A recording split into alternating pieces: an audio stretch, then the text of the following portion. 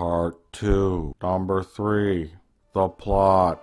So with all these complex elements left totally unexplained, George starts throwing the plot at us, which is basically the exact same plot as the last film. Palpatine is creating a crisis to get something that he wants. And again, nothing makes sense. It starts with an explosion. Kablooms! Cause you know, a movie's gotta start with an explosion, or something that gets the plot going. I guess I was wrong. There was no danger at all. Guess you spoke too soon. I failed you, Senator. How did you fail her? Isn't that exactly what you were supposed to do as a decoy? I thought you took that explosion pretty well. Nice work. Fantastic death scene too. And you managed not to get horribly burned at all. Wait, how did you die? So Count Dooku was rallying star systems to align against the Republic. They say Dooku is just a political idealist. He is a political idealist. Shut up, I'm talking. I think the Count Dooku was behind it. Oh, hold on, little lady. You don't know what you're talking about. You know, milady, Count Dooku was once a Jedi. He couldn't assassinate anyone. It's not in his character.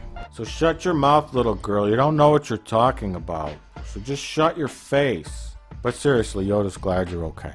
Seeing you alive brings warm feelings to my heart. I'll get back in the kitchen. Also, let's not forget that nasty business with Darth Maul a couple years back. Business which apparently no one bothered to follow up on. You know, come to think of it, if the Jedi had just sent 1 or 2 or 3 or 4 or 5 or 6 or 7 Jedis back with them to Naboo, they might have actually captured Darth Maul and figured out who he was working for. Can you imagine the look on his face when he opened the door and is all like, I'm a fucking badass, and then he's like, oh, how do you close these doors? Is it this button? Okay, there it goes. Oh god. Why am I even talking about this movie still? Someone help me. You know, they make a magic potion that makes you forget about the Phantom Menace when you drink it. It's called bleach. Number 4. Love and marriage.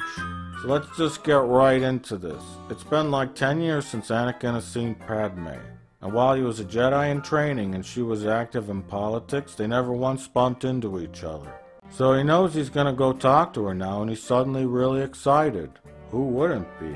What red-blooded male wouldn't want to dock his canoe in Natalie's port, man? Now, all joking aside, why aren't the Jedis allowed to love? Because we're told they're not allowed to. But it's never really explained. Does anyone get like a creepy vibe from these movies?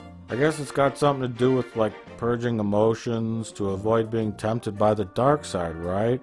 But Obi-Wan, you know, he smiles, he laughs, he gets annoyed. What? Well, you've lost him.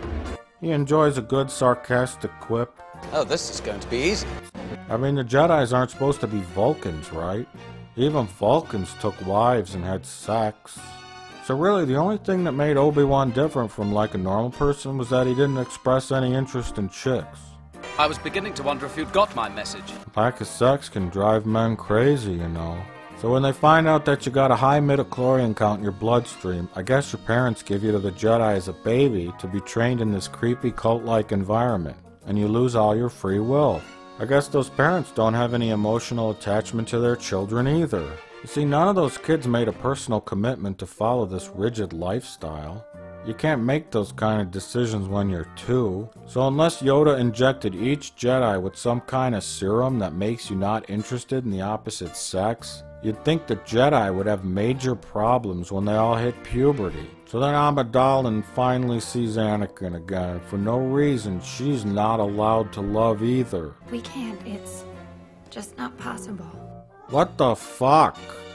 She's just a senator. Why can't she fucking date a guy? I'm a senator. For Christ's sake. Parents don't love their kids. Men don't love women. Mace is unmarried. Palpatine don't got a wife. In fact, the only person in the galaxy who's married is Jimmy Smits. My wife and I will take the girl. Why is he in this movie? They should have just put Paul Blart Mall Cop in the movie. I mean, why not? Look, I've been through a divorce too, and I had some pretty bad relationships. But really, this is getting kind of creepy, don't you think? they do decide to give in to their emotions, and ultimately they will suffer all the consequences of that. And you don't gotta be a sex therapist to figure out what this represents. Now you can see why people hate these fucking movies. Cause the people in them act like weird space aliens and not people. Now technically they are weird space aliens, but we can't relate to their fucking weird, sterile, sexless universe. They seem as cold and lifeless and boring as the computer-generated world they're projected against. Simple, real, genuine moments like this have been replaced by this. Eventually, though, we are forced to endure the most bizarre, loveless, awkward, and forced romance in cinematic history. Send in the clones. So this movie's called Attack of the Clones, so I guess we should talk about that shit. And what can laughingly be called the plot. So Count Dooku has bugs make robots so that the Republic gets scared and then wants to make clones to fight the robots that the bugs made. But the clones are already being made before the robots are being made by the bugs. If you're confused, don't be ashamed. Even the writer of the film doesn't understand it. So I guess Palpatine's got Dooku talking to evil star systems into joining them, including ones led by Count Chocula, Rosie the Robot, and another racist cartoon. So let's talk about what makes no sense. If the Galactic Republic is made up of 1,000 worlds, then why can't they scrounge up a volunteer army to defend them against the robots? For no reason, a fat racist cartoon knows about Kamino and the fact that they make clones there. But no one else seems to know about this planet or ever heard of it. Even Yoda, who's been alive for 800 years. So Obi-Wan finds the planet where the dart came from, and it belongs to a bounty hunter named Boba Fett who's hanging out there. He's the guy who's trying to kill Padme. Padme is the chief senator opposed to the Military Creation Act. Drawing any connections yet? Palpatine's behind it all. Then Obi-Wan sees all the clones, and discovers that the order to make them was placed under suspicious circumstances. This was like 10 years ago, and the exact same time that Palpatine was elected Chancellor. Palpatine's behind it all. So Obi-Wan sends him a message and tells him about the clones. But Mace Idiot still thinks they're looking for Padme's assassin. Do you think these cloners are involved in the plot to assassinate Senator Amidala? I think this discovery of the clone army is a little more important than who's trying to kill stupid Padme. Palpatine's behind it all. Do not assume anything, Obi-Wan. Hey. Clear your mind must be. Hey, Did the Council idiots. ever authorize the creation of a clone army? No. Only the Dark Lord of the Sith knows of our weakness. You don't have to tell him about your diminished use of the Force. Just tell him that Obi-Wan found that clones are suspiciously being made already. And if you think that a Sith is pulling strings in the Senate, just order blood tests done on everyone. What do I mean by that? Well, in Star Trek Deep Space Nine, if they thought somebody was a shapeshifter, they cut open their hand and drip out some blood. And if it didn't change into the shapeshifter, then you were a real person. And it's been established that you can count midichlorians in someone's blood to see how much force they got in them.